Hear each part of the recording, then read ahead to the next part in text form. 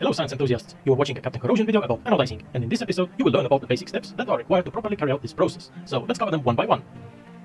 First, the aluminium substrate is mechanically treated by polishing or blasting with glass beads. This is important because it helps removing the poor quality natural oxide layer and most of the impurities that would hinder the formation of the anodic oxide layer. Then, the metal substrate is cleaned from loose particles and minor impurities by rinsing with deionized water and organic solvents.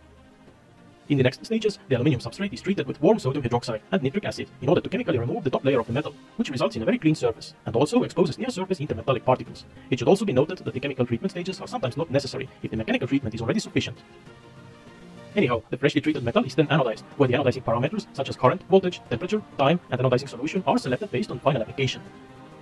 Finally, the pores in the anodic aluminium oxide layer are normally sealed to achieve long-term protection against corrosion, improve the resistance against mechanical damage, or to simply apply an aesthetic appearance. This can be done, for instance, by hydrothermal sealing, paints, or a variety of alternative methods, which will be discussed in the next episode.